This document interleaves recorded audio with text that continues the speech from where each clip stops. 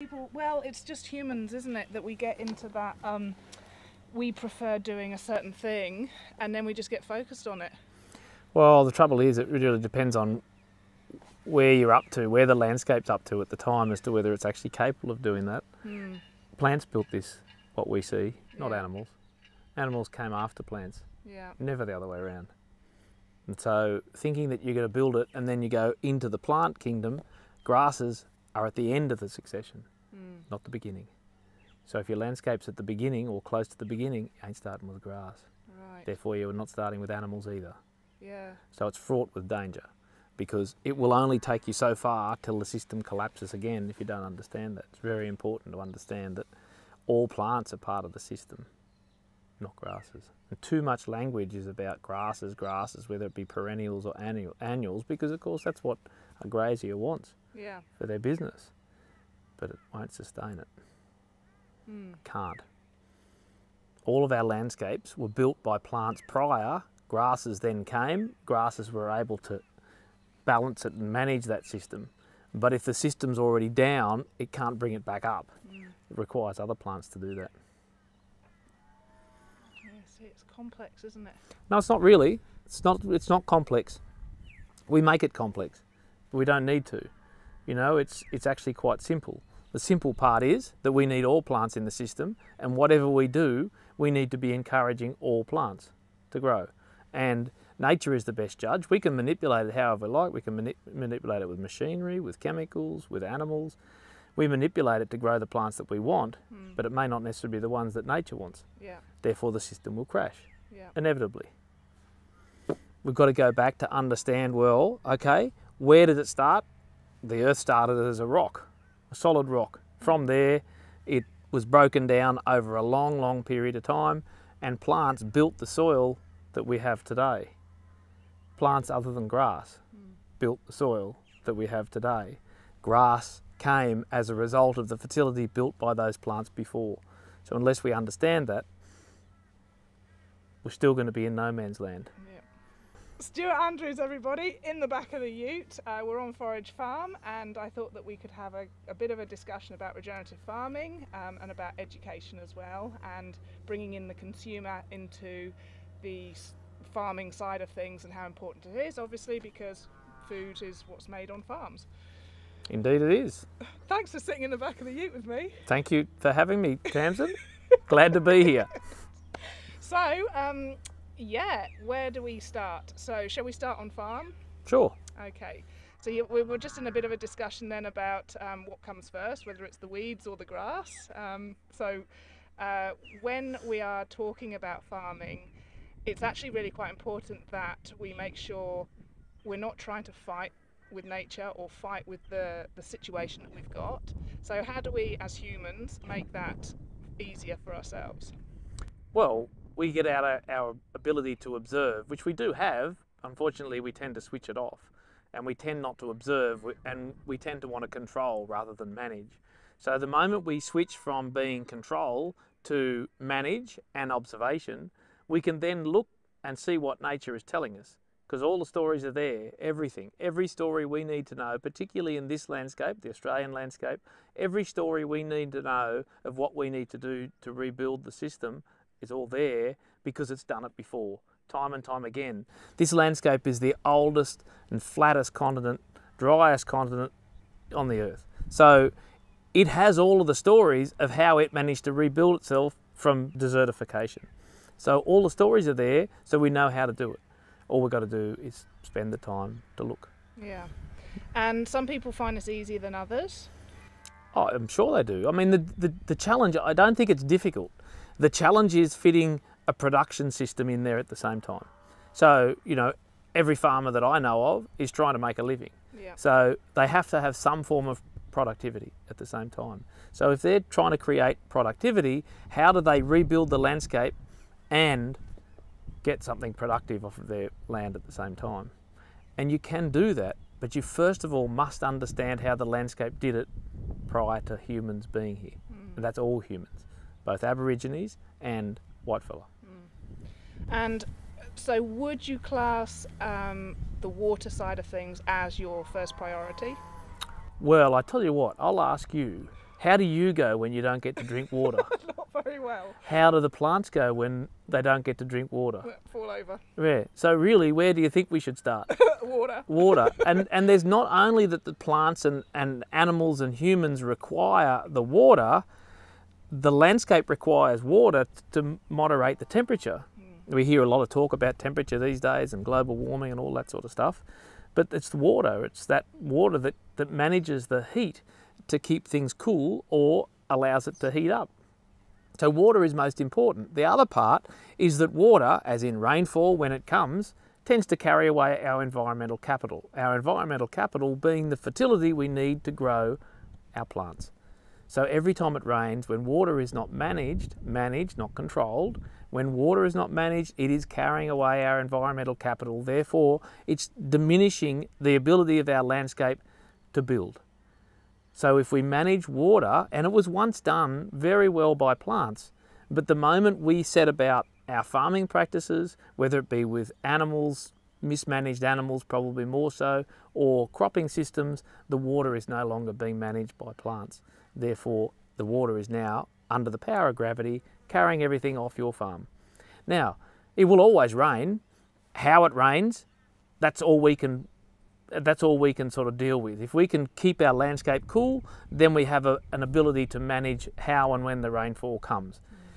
But the moment we don't manage any of that, and you get all of these heat fluxes, then we get violent storms. Therefore, our rainfall comes in much larger doses and then does more damage. So it carries away the fertility, worst case scenario, carries away our soil. And it's been doing that for the last 230 years in Australia and longer in other countries. Yeah. So I'm glad you mentioned that about gravity, because when I heard you do the presentation a few weeks ago, you mentioned gravity, and then one of your questions was, which way does salt move? And I hadn't even thought about it, because I was immediately going to say up. Yeah, and look, you know, most of us of our vintage were taught that. We were taught that salt rises. The interesting thing when I ask that question these days, the majority of people actually say it moves laterally. I don't know that they really know why. Maybe they've heard that response before, because we've been banging around about this for quite some time. Maybe they've heard that. I don't know. But at least they're saying that rather than saying that salt rises against gravity. Yeah. Haven't never seen that being able to happen yet. Haven't seen anything be able to beat gravity. So except for plants, they can. So when you showed us that picture and you had at the base of the, let's just call it a mountain or a hill, there was a lot of salt down there. And so what was actually happening there?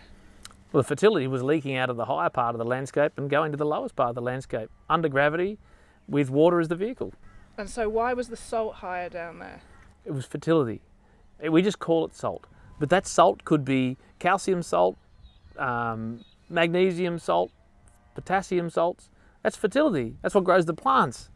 It's just that it's moving out. Then you've got salts that come from the ocean in rainfall, 60 parts per million of salt in every rain event. Been falling on this landscape for millions of years. So there's a build-up of that salt sitting in our clay layers, held there comfortably, not causing any problems until we disrupt the system and we start mobilising that salt through not managing plants, because the plants would manage the water, and only the excess water runs off after the soil profile is filled. But if we over-wet the landscape, then we start mobilising the salts, which are tucked away comfortably in the clay layer. Okay. But our misunderstanding of our landscape are forcing and pushing that, over-wetting the landscape, which is then mobilising the salts. So the salts will always express themselves at the lowest point. And in that case, that shot that you're thinking about it would have been a lake, but the lake's dried up, and it was what would have been fresh once, and now it's salty. And then the fresh water pushes the salt down? Only if you get fresh water back on top, but that doesn't happen unless you intervene, because the fresh water can only be perched from somewhere above. Just sitting the fresh water over the top won't cut the mustard, because you've got to have the water moving through. And that's to do with your water table level, and then you create that by these contours that you manually put in higher up? Well, what you do is you are hydrating the landscape, even if it's only just the surface area, you're hydrating that area with fresh water. The moment you put fresh water over the top of salt, the salt can't move. because it's held there by the fresh water. And then plants manage that by drawing it up. So if you've got an area like that one where that area there was a lot of salt build-up, you contour that system so that you get the fresh water in the top part of the soil, and that puts pressure down on the salt and gives the plants a little zone where they can grow where they haven't got their roots in the salt. Then they use the fresh water to survive, and they tap into the extra fertility, which are the salts, down the bottom, and only take what they need. So they can live in the layer you create in the surface, which is how this landscape used to work. And the problem is that we keep wanting to have plants that feed deeper and deeper, yet all of our fertility was held in the surface. All of our water was held in the surface. Obviously we had water down deeper, but the top area was always wet. It was always high carbon rich soil, and it could grow any sort of plant you liked because the fertility was there and the salt was managed by the plants. And that has to do with the carbon being there too? Of course. Well, you need carbon. You need something for the water to hold on to bind to. So you get clays that can hold water, otherwise you need carbon. If you've got sand, I think everybody knows that if you get a bucket of sand and pour water on it, water goes through it. Yeah. If you get carbon or even organic matter and mix in with that sand, it now holds water. It's really not rocket science. We don't need to over confuse this and try to make it sound scientific just so it sounds good. It's much easier if we keep it very simple, understand the simple parts, and just do that. Yeah. We grow plants, we've got roots in the ground, we've got fertility, long as we've got plants in there that are not able to be eaten by animals as part of the mix, then that plant is returning all of the fertility it takes to grow that particular plant back to the surface. Where are we now putting our fertility? On the surface. Now, think about this. If we're using animals to manage our plants, which is exactly what we need to do, but the animal turns the plant into what? Shit. Yep, that's a good thing. But if the manure is not managed, say by dung beetles and buried into the soil, what can happen to it? Just sits on the top. No, go back to the first thing we started with. What's the stuff that falls out of the sky? Rain. Yeah, what happens when rain comes in large dumps? Washes it away. Washes all the shit away. So all the fertility that took to grow that plant, which the animal consumed, used a tiny amount of that fertility to grow muscle and bone. The rest of it came out its back end, and you just washed it away. See how your system crashes? Yeah. And that's what's been going on for 230 years. That sort of system. So we must have these other plants that have the ability to go down deeper, and they can capture some of that fertility that has been leached through the profile of the soil, not the stuff that's run off, that's now in the ocean, feeding the fish, or the plankton and the life in the ocean. But we've still got a load of fertility down deeper, but we need the plants that are inedible to source that, not the plants that are edible, or the same process starts again. So all we do is have these plants that can mine from fertility from deeper down but still be consumed. Therefore, what is the most important part about that system? The human. Because it's the human that determines how much of that plant gets eaten and how much doesn't. Do you know how much faith I have in humans? Zero. Absolutely none. So, because unfortunately a lot of people allow other things to get in their way. Usually it's something to do with money. But surely the people that you've educated, Stuart, surely you'd have more than 0% faith in them. Gaining. We've only had the luxury of being able to educate a few people at the moment, but it is gaining. So yeah, look, I mean, there's a lot of people out there doing some really good things and educating people. It's not just us. There's a lot of people teaching guys or ladies how to manage their livestock better and all that sort of stuff. So there's a lot of good stuff going on out there, but it's still only a small percentage. We really need to change it. We need to scale that up considerably before we're going to see the changes that we need. So moving on to the educational side, we've had this conversation a little bit as well. We've touched on it with regards to the consumers being educated as well, because I know you're pretty passionate, same as me, about that. Explain, you have on-farm visits, do you? Yep. Yeah, we do farm tours here. You're right. Look, if the people with all the power to create change in the world, not just Australia, in the world, are the consumers. Yeah. They're the ones that actually create bad or good, and it's done by the way they spend their money. So you choose to spend your money on cheap food, then the farmer that produced it had to produce it very cheaply, and someone has to lose. So either the farmer loses, doesn't make enough money, or the land does. There's no way of making food cheap without something losing, right? So food has to be a fair price, and you have to be prepared to pay it if you want to see all of these beneficial changes. If you want to see farmers looking after the land, because what they can do in looking after the land, they can change the climate. So they can stabilise the climate, which guess what? Affects the consumer. So, and the consumers are, quite often you see farmers getting blamed by consumers for destroying the landscape. And look, sometimes that's fair. Sometimes that's a fair call. But at the same time, the consumers clear trees, vegetation, mostly along the coastlines of Australia to live, and turn it into concrete. So they are just as guilty. There is not one person living in this world that is guilt-free. And it's not just a one-person solve. This is for everyone to do. But the consumer has all the power because they vote the people in that's supposed to run the country, and that's another story. We won't get into that. But they also determine how farmers farm. So if the consumer decides that they want farmers to be able to fix the landscape, which they are more than capable of doing, with the right education and the right support, and most importantly, the right amount of money to be earned to be able to do it. Because to farm in a way that builds landscapes actually creates jobs. It creates jobs, which means that people that currently don't have jobs or don't like working in their job because they'd rather be out in the land but there aren't enough jobs there for them to work, then you create this whole community of people out doing good things. And, you know, for a very small amount of increase in price. Doesn't have to be exceptional, but, you know, we need people to start to think very carefully about how they spend their dollars. Excellent. Thanks. So, you know, that's what we're about. So our farm here, Forage Farms, is about producing food that we sell directly to the consumer.